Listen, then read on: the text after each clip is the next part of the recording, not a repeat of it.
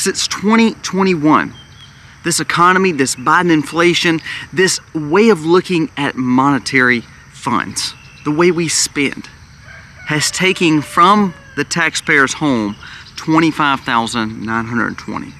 Now what is that saying? That is saying if you are not making an extra $25,000 since 2021, inflation, Biden's economics, and the way we've done business in America has hurt you. I don't know a lot of people that's made $25,000 extra dollars that is middle class or what we consider normal Americans. That is a big number. It said if you were not making 20% more than what you were making in 2021, you have lost revenue and you can't afford the necessities like you did afford back in 2021.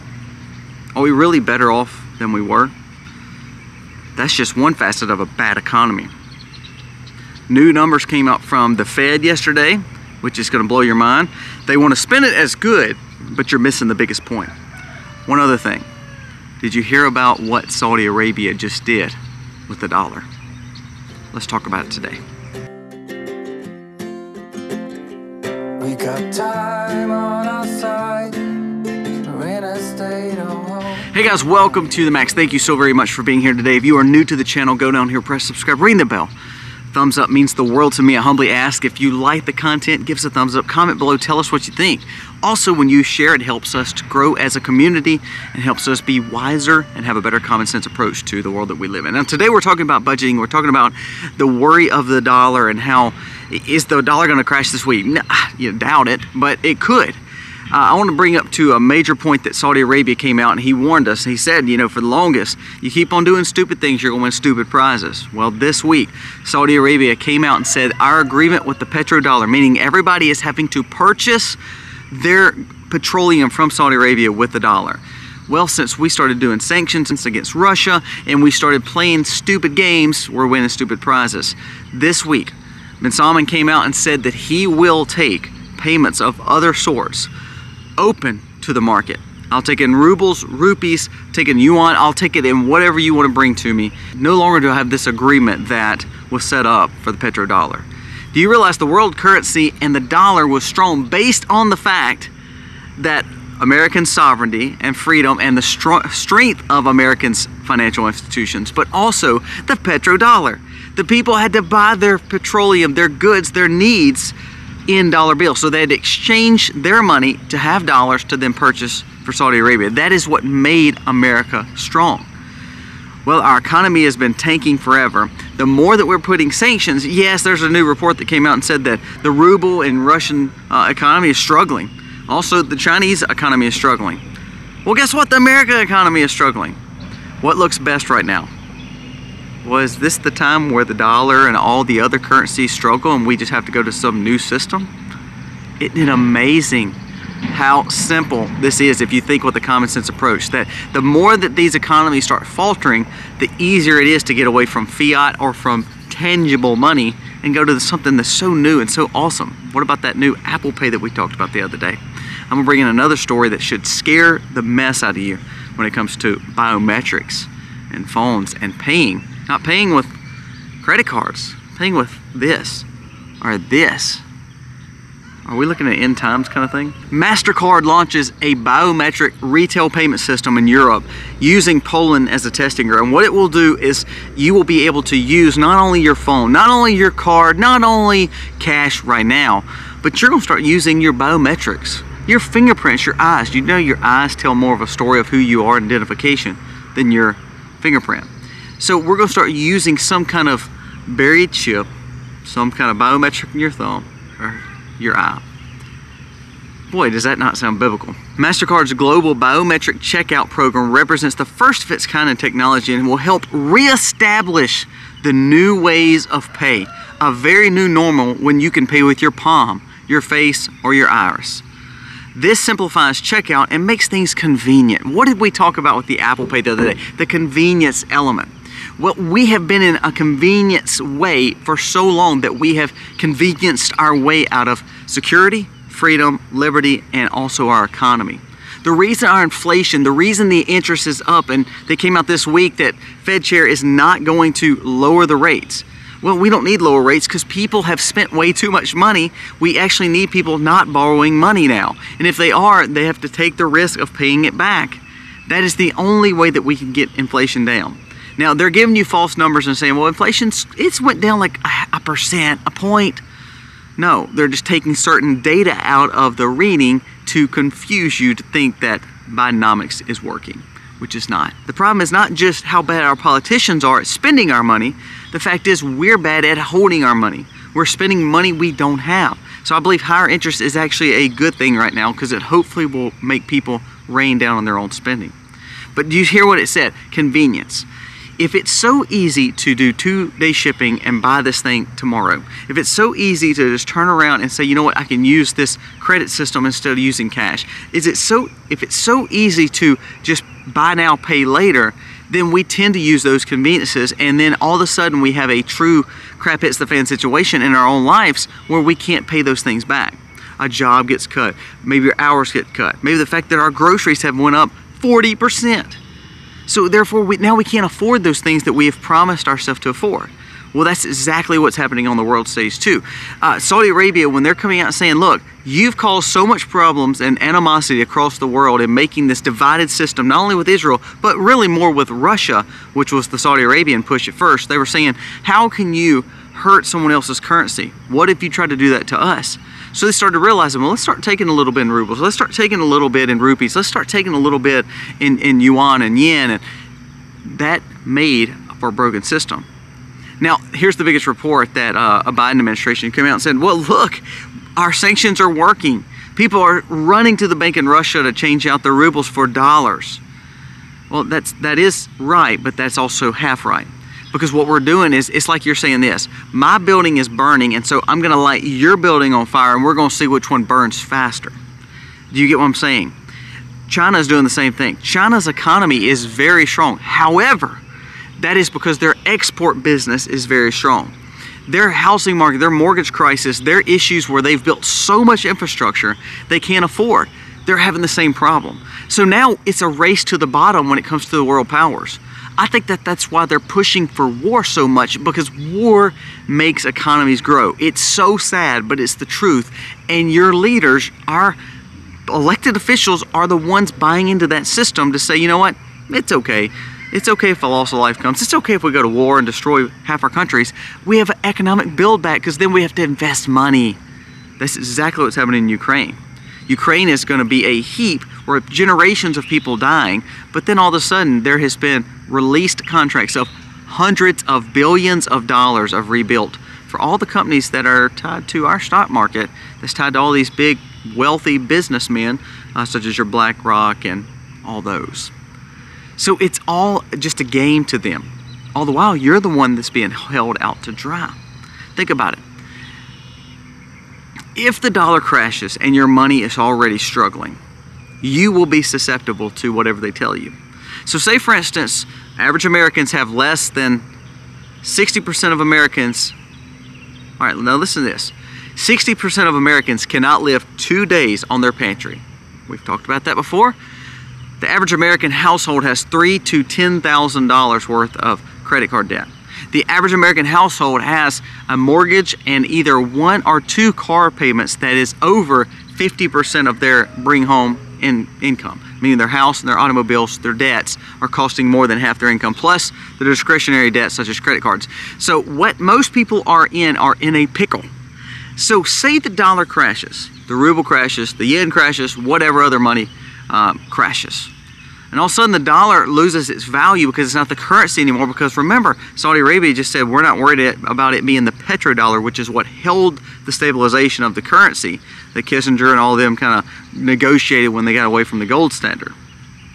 If that happens, and they say, well, now we know your dollars are not worth anything. Now we know you're in debt up to your eyeballs. But your bank, they're going to give you a way out. They're going to give you a holiday. What they're going to do is they're going to turn around and say, okay, for every dollar that you have, we're going to give you $2 of digital currency. For every debt that you have, if you pay it in digital currency, it's going to double the value. So basically, it's like your debt went in half. Do you know how many people would sign up for that? Tons. Millions of people, because they're in debt up their eyeballs. They need the help.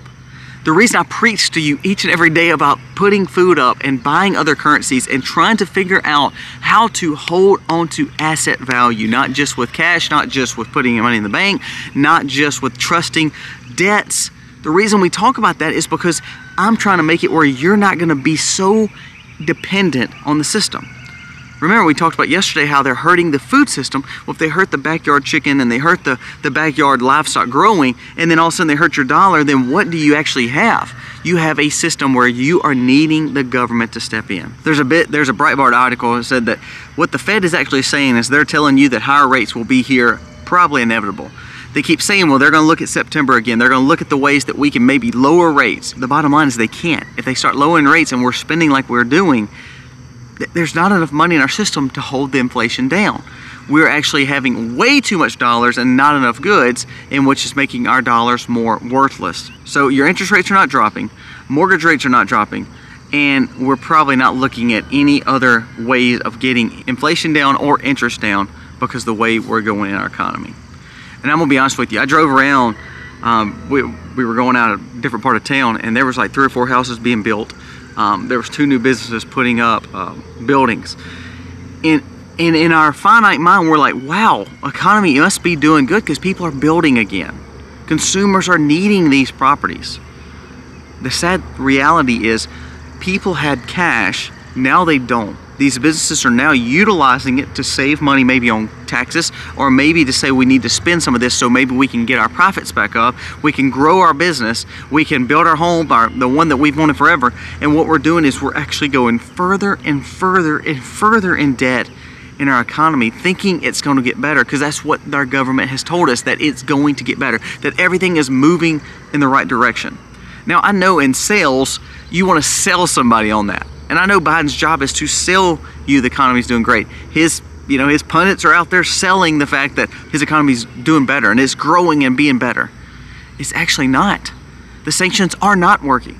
The fact that Saudi Arabia came out and America's played this down as like, well, look, the petrodollar, that's not a big deal anymore. It's a huge deal. That's like a black swan event deal. At any point in time, if they say no, we're not taking any more dollars. First of all, what if all these countries said, well, there's no value in buying the dollar? They start flooding our dollars back at home, which of course tanks our dollar. Now lastly, back to the MasterCard story about the biometrics. Is this exactly what they're wanting? A black swan event to a financial situation to where it basically benefits everybody. It gets them out of debts, because what's going to happen is the government allows them to kind of reset the whole economy. Kind of like they did back when they got off the gold standard. What if they reset it again and say, well, it helps us get out of debt. It helps you get rid of your debt by going on this new system of CBDC. It's almost like a fresh start.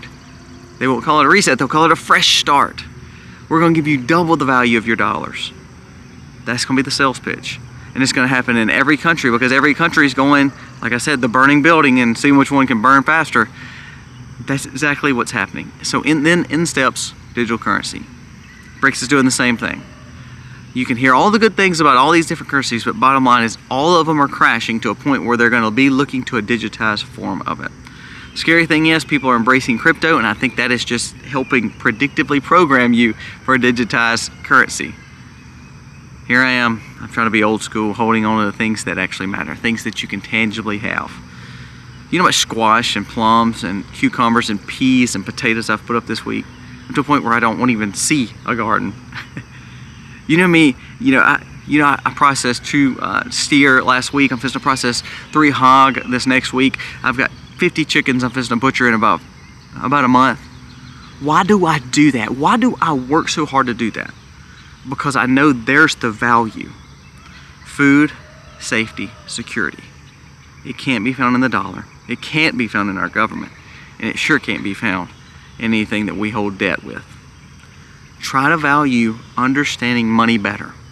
And when you understand money better, then you're going to realize the dollar bill, or the fact of crypto, or the fact of this new currency, or the fact of the Fed telling us it's getting better, or Bidenomics is telling us it's getting better, it's all a farce. And one day we're going to wake up and see the market completely crash, because we're going to realize, wow, we actually did not have it right. That Saudi Arabia thing was a black swan event. wow, we actually are in debt up to our eyeballs, our country's in debt up to our eyeballs, and no one has any money, and then we can't pay our taxes, we can't pay our goods, and so therefore we are dependent on the government. The government can always figure out their problem. You, on the other hand, you're not as independent as you thought, because then you're going to be relying more on the government to feed your family. And that's what I'm trying to convince you now. Start making wiser decisions with your money. Quit spending money you don't have. Quit buying things you don't need.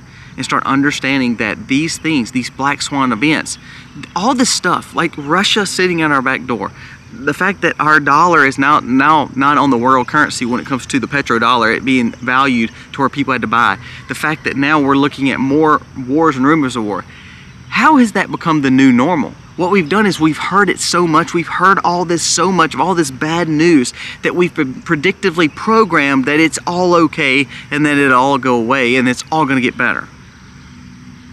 Actuality, I think you're going to see a kind of a black swan event that's going to take us to a point of, oh my gosh, I never saw this coming. So let's wrap it up. Biometrics is coming in. Are you willing to scan your finger, scan your eyes, or put something in your palm to use money? No. Most people say no. All of a sudden you're in debt up to your eyeballs. You have no way to live. You have no way to keep a shelter over you. Your children are hungry. You have no way to pay your debts, no way to pay your taxes, and the government steps in and says, okay, well, you do this now because I'm willing to pay all your goods for you. I want to give you a fresh start. I want to feed your family. Are you willing to do it now? I bet there's a lot of people that would change their mind.